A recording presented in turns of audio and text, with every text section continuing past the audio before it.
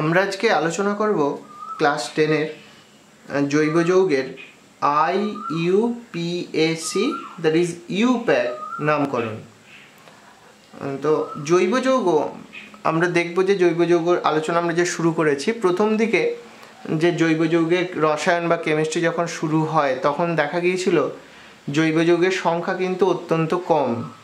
তো সেক্ষেত্রে জৈব যৌগের যে নামকরণ করা হতো তখন সেই জৈব যৌগটাকে কোন উৎস থেকে সংগ্রহ করা হয়েছে বা সেই জৈব যৌগটাকে তার ধর্ম কি, তার গন্ধ বা তার বর্ণ ইত্যাদি নানা রকম কয়েকটা প্যারামিটার বা ধর্মের ভিত্তিতে একটা জৈব যৌগের নামকরণ করা হতো।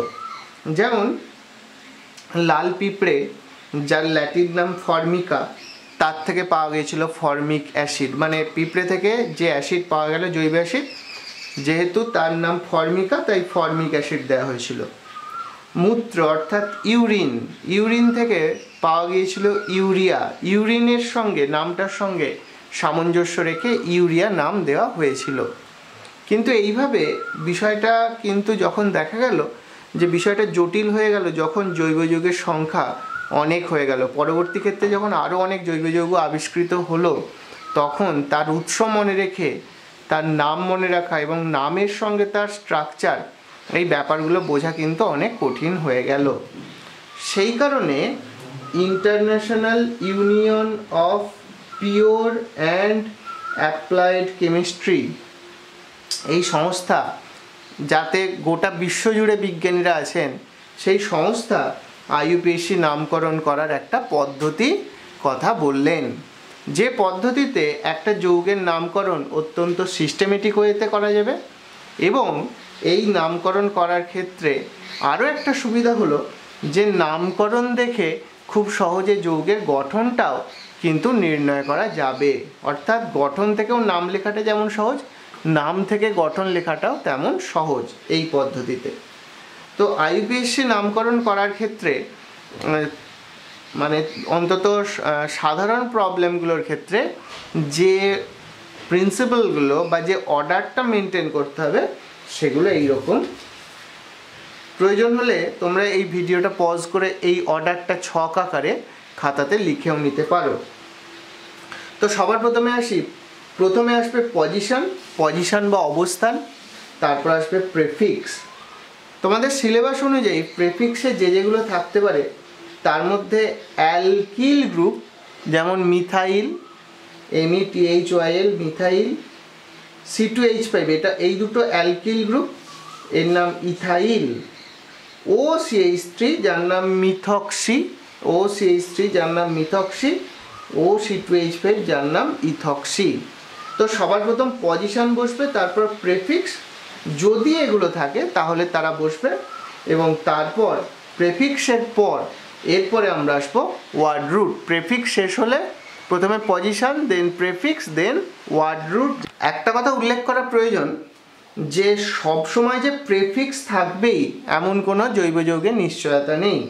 প্রেফিক্স কোনো উদাহরণে থাকতেও পারে বা কোনো জৈব যৌগের জন্য প্রেফিক্স অ্যাপ্লিকেবল হতেও পারে, আবার নাও পারে। তো যদি প্রেফিক্স না থাকে তাহলে সরাসরি শুরু হবে ওয়ার্ড রুট থেকে। ওয়ার্ড রুট মানে কার্বন শৃঙ্খলে, মূল যে কার্বন শৃঙ্খল তাতে কার্বন পরমাণুর সংখ্যাকে বোঝায়।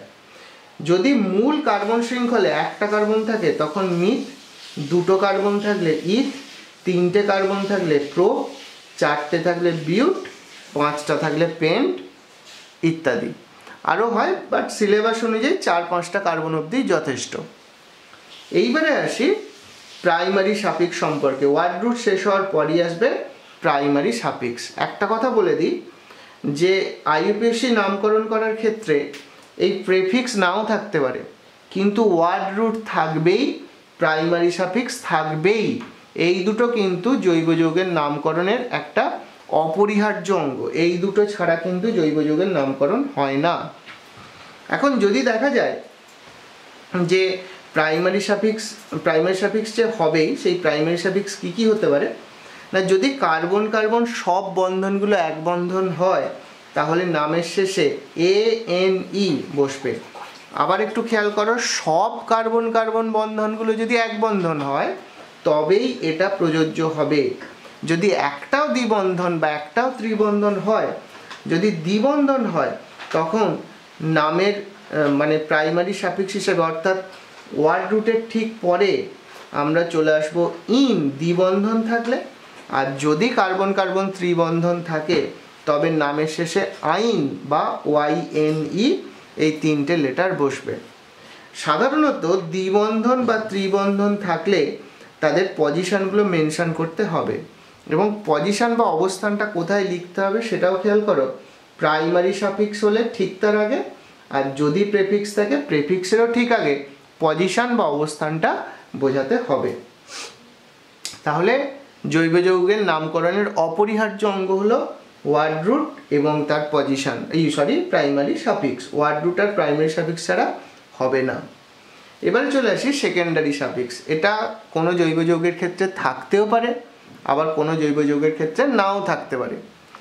যদি COOH গ্রুপ থাকে তাহলে নাম হবে উইক অ্যাসিড, মাঝে একটা স্পেস হবে, এবং কোনো পজিশন এক্ষেত্রে মেনশন করার দরকার নেই সাধারণ ক্ষেত্রগুলোয়। CH অর্থাৎ অ্যালডিহাইড গ্রুপ যদি থাকে তাহলে নামের শেষে অ্যাল বসবে সেকেন্ডারি সাফিক্স হিসাবে, এর ক্ষেত্রেও কোনো পজিশন কিন্তু মেনশন করার প্রয়োজন হচ্ছে না। কিটোন যদি গ্রুপ থাকে, মানে কিটোন শ্রেণীর যৌগ অর্থাৎ কিটো গ্রুপ থাকে, তখন নামের শেষে ওন বসবে, সাধারণত পজিশন বলতে হবে, তবে কোনো কোনো উদাহরণে পজিশন না বললেও চলে, সেগুলো উদাহরণ টু এক্সাম্পল একটু ভ্যারি করে। OH থাকলে অর্থাৎ অ্যালকোহল শ্রেণীর যদি যৌগ হয় তাহলে অল শব্দ বসবে, পজিশন সাধারণত বলতে হবে OH এর ক্ষেত্রে অল। আর যদি NH2 থাকে তবে নামের শেষে অ্যামিন এই শব্দটা বসবে, এই শব্দ বসবে, এবং পজিশনটাও এক্ষেত্রে সাধারণত বলতে হবে। তোমাদের ক্ষেত্রে যেগুলোর ক্ষেত্রে পজিশন মেনশন করার কথা বলা হয়েছে, প্রথম দিকে পজিশনগুলো মেনশন করবে, পরবর্তী ক্ষেত্রে ধারণাটা একটু স্পষ্ট হলে কোথায় পজিশন লেখার দরকার নেই সেটা পরবর্তী ক্ষেত্রে বুঝতে পারবে। তাহলে আমরা যেটা দেখছি IUPAC নামকরণের যে চারটে পার্ট, প্রথমে পজিশন, দেন প্রেফিক্স, দেন ওয়ার্ড রুট কার্বন পরমাণুর সংখ্যা, দেন প্রাইমারি সাফিক্স, যেটা যে কোনো জৈব যৌগে প্রাইমারি সাফিক্স কিন্তু যে কোনো জৈব যৌগে প্রাইমারি সাফিক্স থাকবেই, সেকেন্ডারি সাফিক্স থাকতেও পারে আবার নাও পারে। তো এই গেল জৈব যৌগ নামকরণ করার ক্ষেত্রে যে অপরিহার্য একটা ছক, সেটা এই অর্ডারটা মেনটেন করে জৈব যৌগের নামকরণ করলে ভুল হবে না। এবারে চলে আসি এর সরল নিয়মগুলো সম্পর্কে। রুলস: জৈব যৌগটির সঠিক গঠন লিখতে হবে। সঠিক গঠন যদি না লেখো কি সমস্যা হবে না, কোন শ্রেণীর জৈব যৌগ সেটাকে চিহ্নিত করতে পারবে না, আর যদি না চিহ্নিত করতে পারো তাহলে সেক্ষেত্রে প্রাইমারি সাফিক্স বা সেকেন্ডারি সাফিক্স ইত্যাদি এগুলির নাম কি হবে সেটা বুঝতে অসুবিধা হবে। তাই সঠিক গঠনটা লেখা খুব দরকার। প্রয়োজন হলে যৌগের গঠনটা যেটা বইয়েতে বা কোনো জায়গায় করতে দেওয়া থাকবে সেটাকে আরেকবার নিজের মতো করে সঠিক গঠন হিসেবে ভেঙে লিখে নেবে। সবচেয়ে বেশি সংখ্যক কার্বন পরমাণুযুক্ত শৃঙ্খলকে প্রধান ধরে 1, 2, 3 এইভাবে চিহ্নিত করতে হবে, এবং সেটা হবে নিরবচ্ছিন্নভাবে। জৈব যৌগের নামকরণে কার্বন পরমাণুগুলোকে পরপর 1, 2, 3, 4 এরকম সংখ্যা দিয়ে প্রকাশ করতে হবে। এই সংখ্যাগুলোই কিন্তু অ্যাকচুয়ালি যে পজিশন বা অবস্থানের কথা বারবার বলা হচ্ছে, এই সংখ্যাগুলোই কিন্তু সেটা, এবং কোনো ক্ষেত্রে কিন্তু জাম্প করে নামকরণের এই নাম্বারিংটা করা যাবে না। চিহ্নিতকরণ সর্বদা এক প্রান্ত থেকে শুরু হয়ে অপর প্রান্তে শেষ হবে। কার্বন শৃঙ্খলের একটা থেকে শুরু করে আর একটা দিকে গিয়ে শেষ হবে, এবং আবারও বলি জাম্প করা যাবে না কোনো ক্ষেত্রে।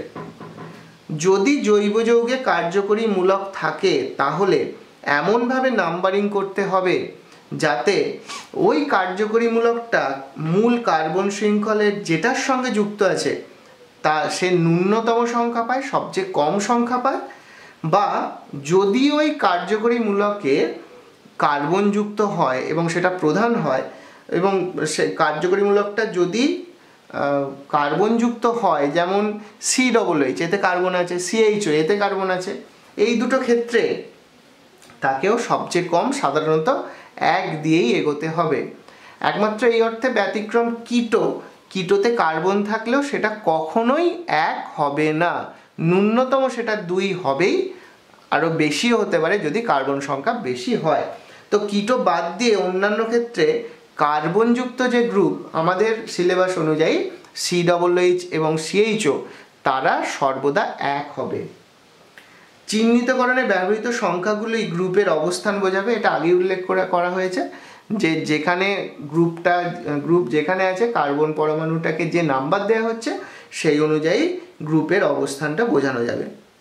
এবার এইটা ভালো করে খেয়াল করো, কার্বন এবং হাইড্রোজেন দ্বারা গঠিত কোনো গ্রুপ নাম্বারিংয়ের বাইরে থাকলে তা অ্যালকিল গ্রুপ হবে। আমরা দেখছি এই যে নাম্বারিং আমরা করছি 1 2 3 4 করে, এটা করার পর জাম্প করব না, এই শর্তটা মাথায় রেখে যদি আমরা গ্রুপের নাম্বারিং এইভাবে যদি নাম্বারিং করি তাহলে দেখব কোনো কোনো উদাহরণে কার্বন এবং হাইড্রোজেনযুক্ত যে গ্রুপগুলো কিছু কিছু ক্ষেত্রে ছোট ছোট গ্রুপ নাম্বারিংয়ের বাইরে থাকতে পারে। যদি থাকে তখন তাকে অ্যালকিল গ্রুপ বলা হবে। যেমন অ্যালকিল গ্রুপের দুটো উদাহরণ এখানে দেখানো হয়েছে, আমি আগেও মেনশন করেছি, আরেকবার বলে দিচ্ছি। যেমন মিথাইল CH3, এই কার্বনটা যদি নাম্বারিংয়ের বাইরে থাকে, বা ইথাইল C2H5 অর্থাৎ দুটো কার্বন, এই দুটো কার্বনও যদি নাম্বারিংয়ের বাইরে থাকে তবে তাদেরকে আমরা অ্যালকিল গ্রুপ হিসেবে ধরবো এবং নামগুলো মিথাইল এবং ইথাইল হবে। তো IUPAC নামকরণের যে পরবর্তী যে আলোচনা, অর্থাৎ যেখানে আমরা দেখব যে বিভিন্ন উদাহরণ সহযোগে বিষয়গুলোর সঙ্গে ব্যাখ্যা করা হয়েছে, তো সেটা আমরা পরের ভিডিওতে নিয়ে আসব। আপাতত নিয়মগুলো তোমরা খাতায় লিখে নেবে, যেটা আমরা আলোচনা করলাম। এই নিয়মগুলোকে ধরে আমরা পরবর্তী টিউটোরিয়ালে আমরা এর যে আরও বিস্তারিত আলোচনা, যে এক একটা উদাহরণ ধরে ধরে কিভাবে হবে, বিভিন্ন শ্রেণীর যৌগ যেগুলো অ্যালকেন, অ্যালকিন, অ্যালকাইন, এই যে যৌগগুলো আছে তাদের নামকরণ ঠিক পার্টিকুলার কী উপায়ে করতে হবে, এই বিষয়গুলো আমরা পরবর্তী আলোচনার মধ্যে নিয়ে আসব। আপাতত তোমরা এই দুটো নিয়ম খাতায় লিখে নিলে তোমাদের পড়তে সুবিধা হবে।